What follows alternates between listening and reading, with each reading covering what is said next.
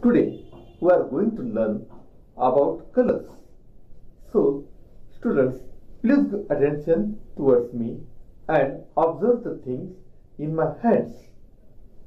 Which are these? Here is a pen, a rose, a leaf, a bottle, a slate. If you observe carefully, these all things have different colors. There are so many things having different colors.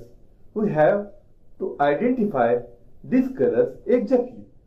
For that, we will see the introduction of some colors. White, pandra. Green, hirwa.